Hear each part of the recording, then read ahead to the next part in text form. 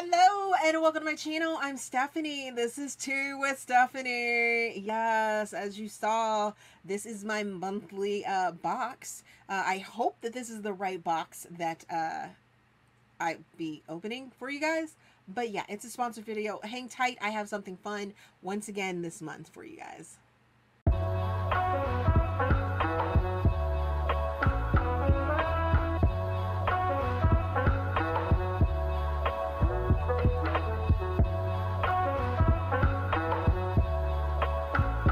Okay, so like months in the past, I am a affiliate with Sips By. Sips By is a company that does a survey for you. Well, you do the survey, and then they choose 4 teas that they send you samples of so that you can enjoy some tea. And since you guys are enjoying me doing tags along with my tea, that's exactly what we're going to do.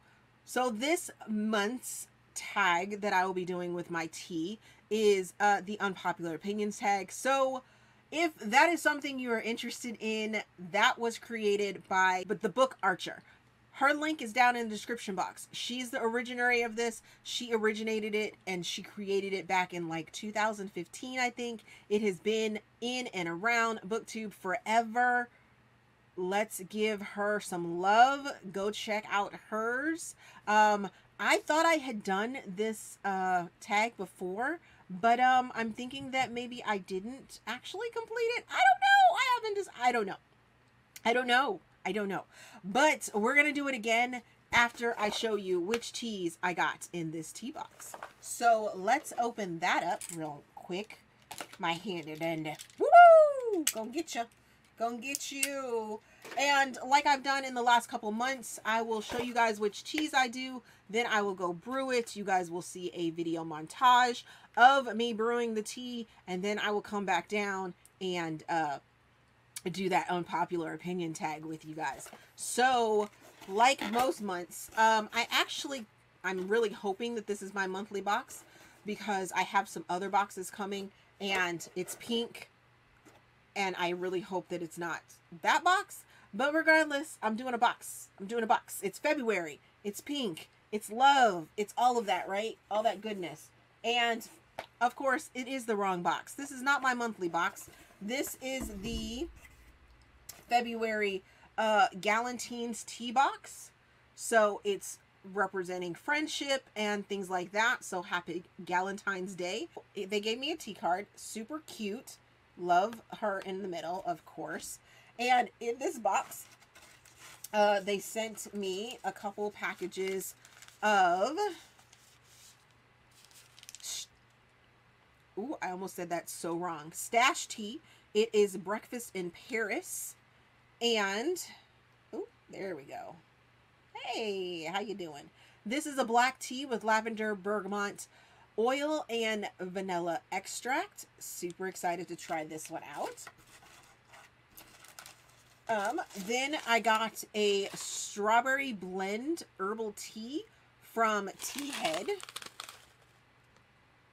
Right there. And this is elderberry, hibiscus, apple, black currants flavoring, blackberries, strawberries, raspberries, wild strawberry leaves. Yum. Yum.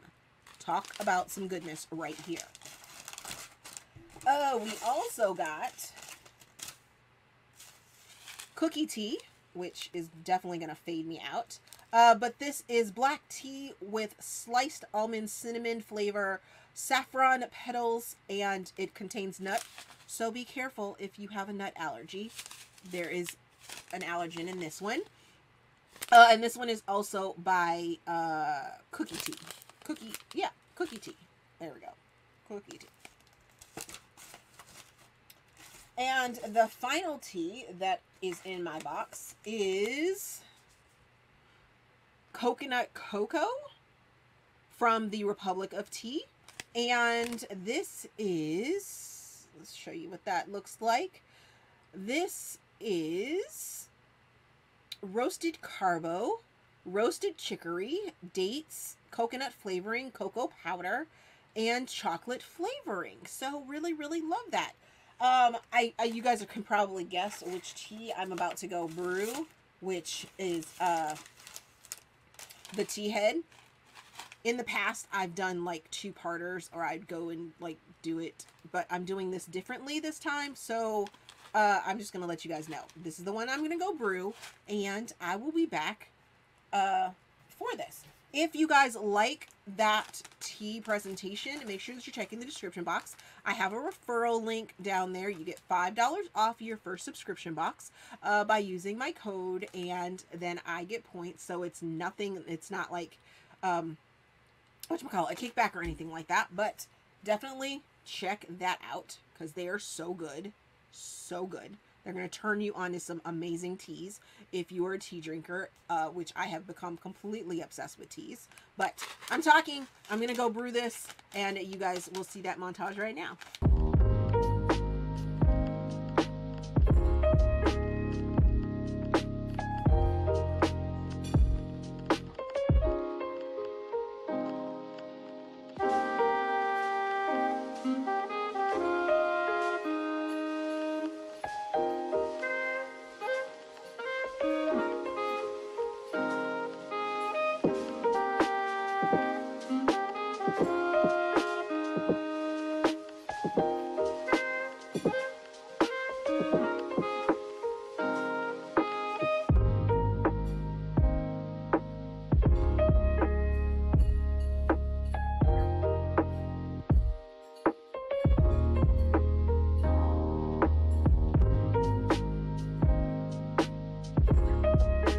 So you guys, unfortunately, I actually switched which tea I was going to drink.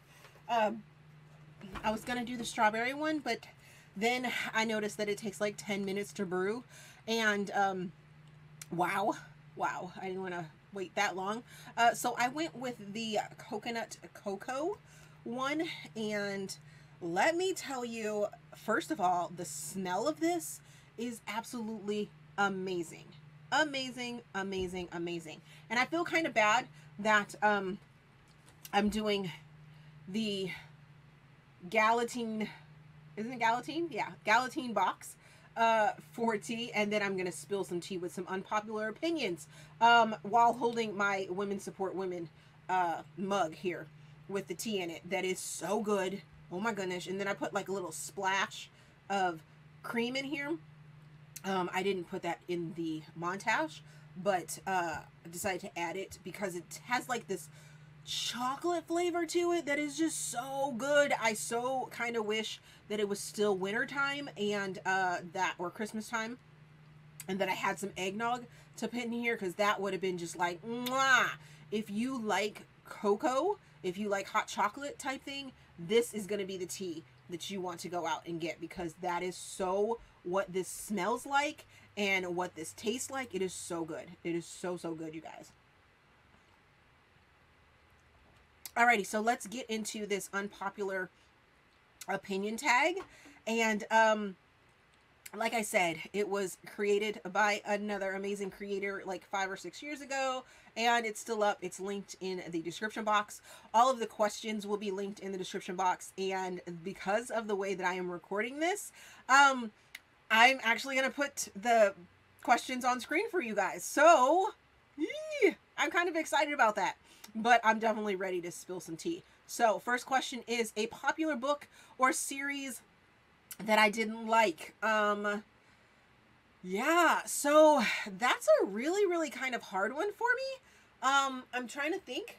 I didn't prep any of these questions beforehand, and now that I am in the midst of it, I am drawing a blank of a series that I didn't like. Oh.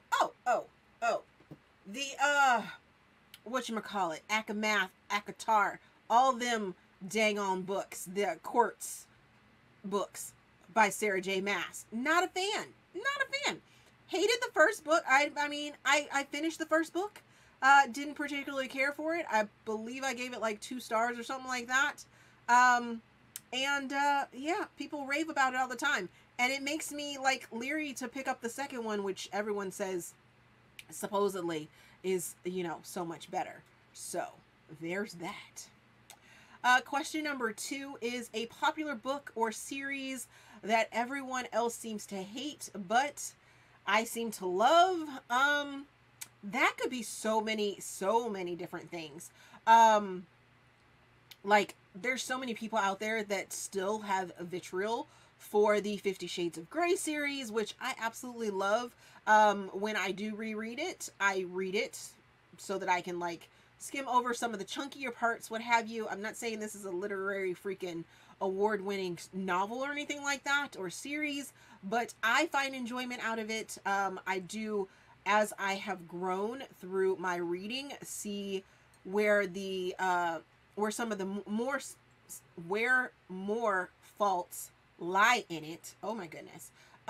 So I get that, but I'm trying to think of another series. I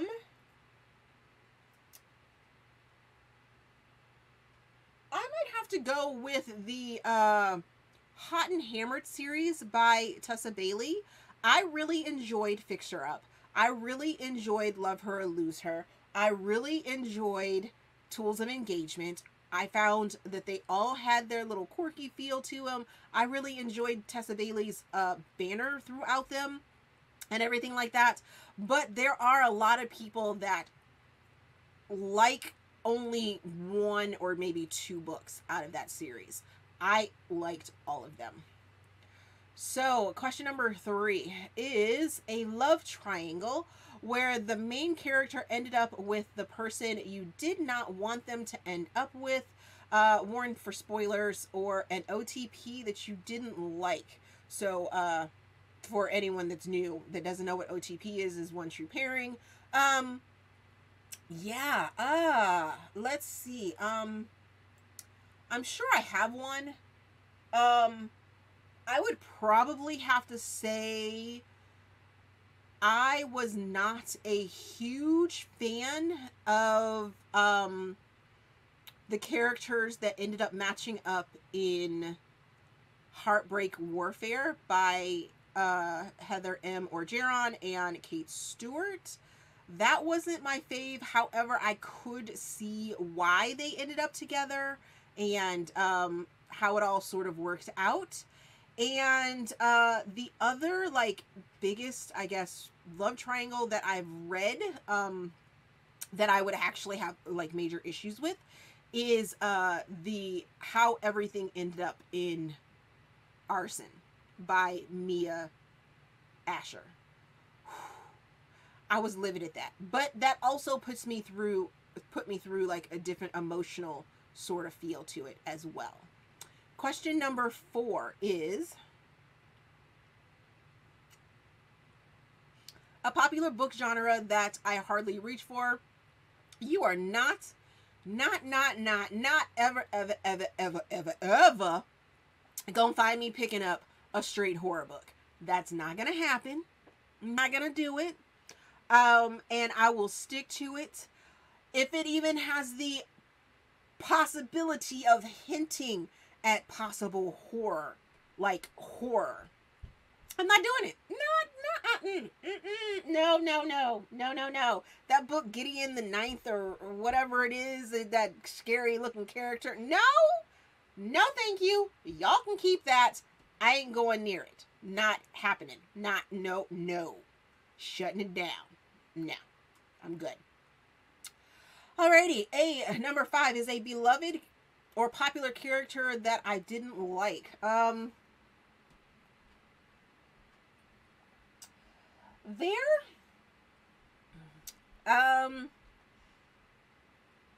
Yeah, I don't see the love for Rhysand or whatever his stinking name is. That court book. Them court books. I don't see it. I don't see the allure of wanting that character.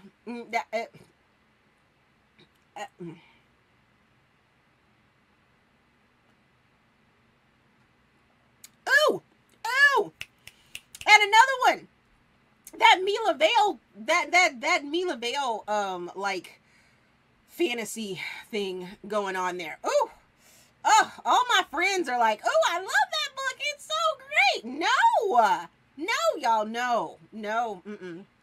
And that's a hill I'm gonna die on. Ooh, I don't understand it. Don't get it. Question number 6 is a popular author that you can't seem to get into.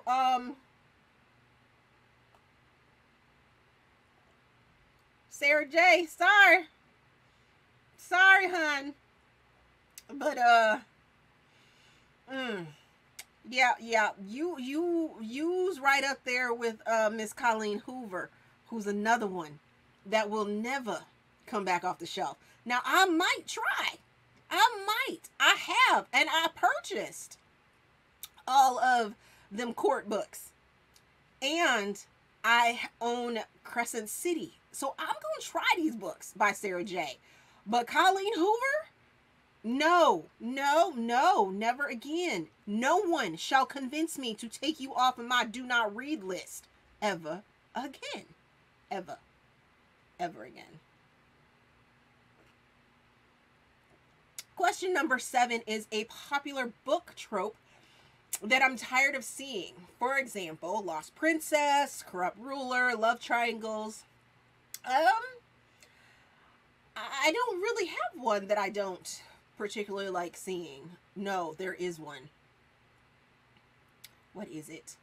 Oh, I'm not a big fan of virgins. Me and virgins don't get along, especially if they're virgins in their 20s. Don't hate on me. Don't hate on me. Don't come after me with no pitchforks.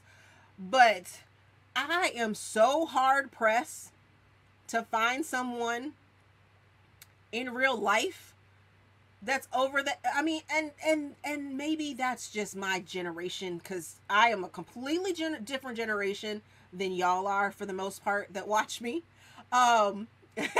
which is really funny, because y'all, I mean, my analytics be showing me that y'all be liking me at 25, and you know, that's like, I could have been your mama. I could be your mama. Whoo. So, yeah, it's crazy, but, I guess I just grew up in a different time. Definitely grew up in a different time, and, that whole virgin thing over, like, 25 is, like, really? Which brings me to a funny story, right? So, yeah, I just watched a television show where there was a 27-year-old virgin on it, and I about flipped my lid. I was like, oh my God. And then they were surprised because the show was Married at First Sight. And that person was surprised that the person that they married at first sight wanted to divorce them, when they wasn't even trying to, like, give any effort into losing or giving it up. I mean, y'all married. You said, I'm saving myself for marriage. You done went and got married at first sight, but you ain't giving up the skins. I'ma need, no. And it's the same way in my books. It's like there is this sexual immaturity, which is the same for the show. I was yelling at the television like, you don't understand why he didn't want to be with you? You ain't giving up that? He done already bought it. So, yeah, there's that. There's that trope. Okay, I'm off my pedestal now.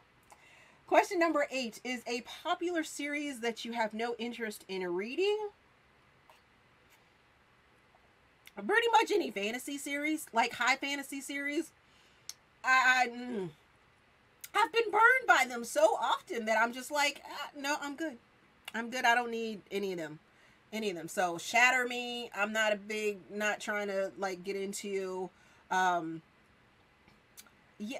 Just no. There are a couple that I'm interested in, but like high fantasy though, the Brandon Sanderson, whatever books, no, y'all can keep them. And then question number 9 is, the saying goes, the book is always better than the movie, but what movie or TV adaptation do you prefer more than the book? And like I said, in the beginning, I think I've done this tag before, but I can't seem to find it anywhere. And I may have just recorded it, but not put it out type thing. I don't know. Anyways, regardless, I will never, ever, ever, ever, ever, ever, ever, ever, ever, ever, ever, ever try to read another Michael Crichton book ever again.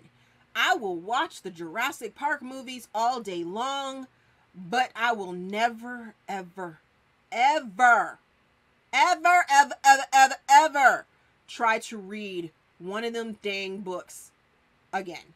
Ever. Never. No, no, no, no, no, no, not me. No, dry. Dry, so dry. Whew. And big words. Lots of big words. Oh. Okay, so that completes the unpopular opinions tag.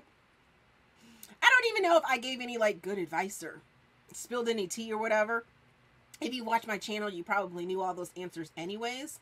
But yeah, there's that. So, let me know some of your unpopular opinions about these questions down in the comment section. Let's discuss, let's talk about them. You know, do the thing, do the thing. Couple of reminders, there is my referral tag down in the description box, so you guys can get $5 off your first subscription box. If you like this video, give it a big thumbs up, subscribe to the channel. There is a feedback form down in the description box so you guys can help me improve my channel. It's February. Make sure you're reading Black authors, uplift them, support them. All through the month, I have been putting out videos to help you find new and underrated Black authors. I'm not going to call them unpopular because they are popular in certain circles. Y'all just need to go out and read more. Remember to participate in the Black Author Readathon, where we are uplifting Black authors and supporting them. And yeah, so there is that. I think that is all. My PayPal, my Ko-fi, my Patreon links, all my other social links are down in the description box as well. If you want to follow me, I do lots of Instagram reels and lots of things on Instagram, as well as put out videos here Tuesdays and Thursdays and exclusive videos over on my Patreon on Sundays, which is full book reviews. Yes. And lots of other things. So, thank you guys for watching, and I will see you guys in the next video. If you